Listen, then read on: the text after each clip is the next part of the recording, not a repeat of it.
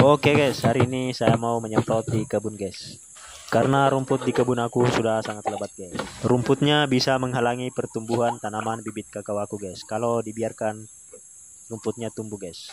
Tangkinya aku isi air terlebih dahulu guys.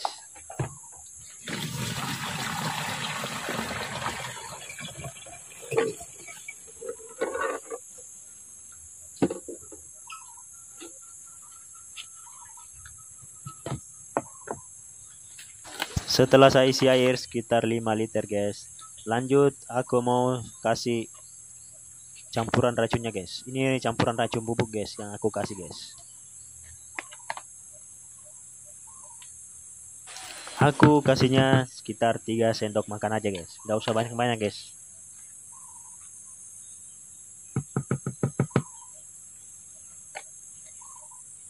Lanjut racun pembakarnya aku kasih lagi guys. Aku kasih racunnya sekitar 5 tutup botol ini guys. Atau setara dengan 120 cc guys.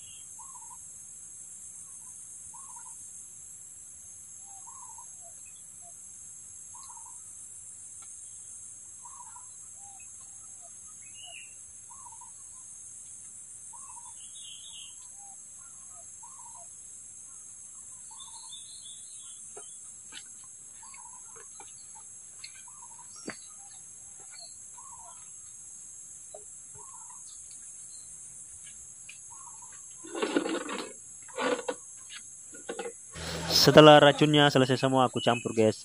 Lanjut tangkinya aku isi dengan air guys. Tangkinya aku isi sampai full guys.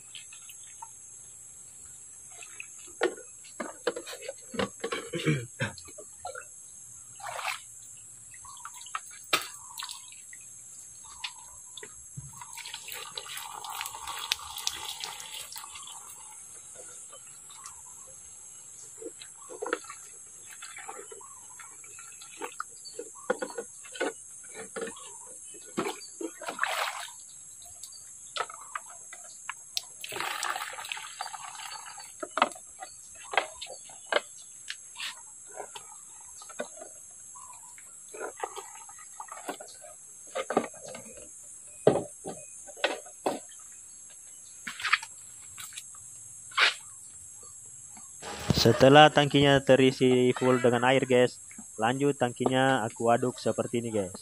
Biar racunnya tercampur merata guys.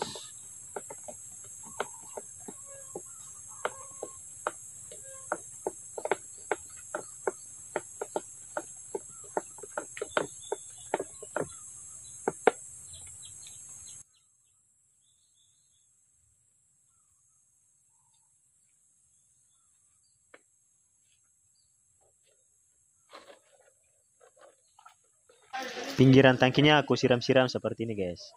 Biar sisa-sisa racunnya keluar semua guys. Lanjut tutup tangkinya aku pasang guys. Aku tutup tangkinya guys. Biar air di dalam tangkinya tidak tumpah-tumpah nanti guys. Saat tangkinya aku gendong.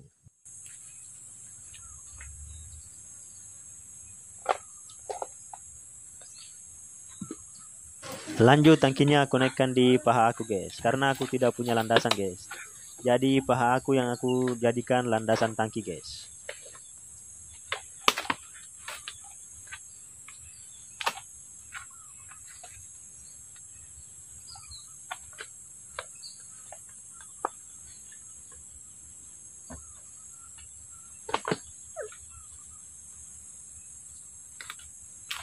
Oke guys, OTW menyemprot guys.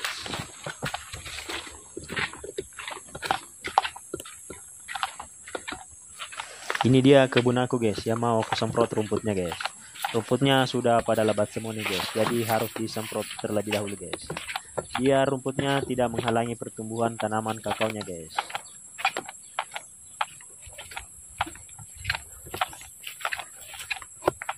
Di sini banyak sekali tanaman guys. Ada tanaman cabai, ada tanaman kakao, ada juga tanaman pohon kelapa guys. Ini dia guys kelapanya guys. Kelapanya udah besar-besar guys.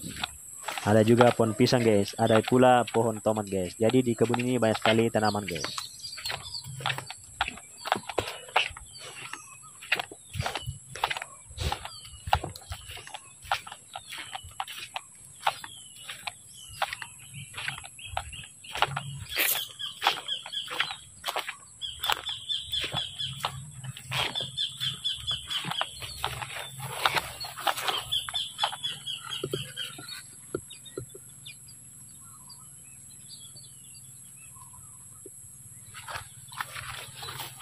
Nah, ini dia lokasi yang mau aku semprot guys. Coba lihat guys, rumputnya sangat besar guys.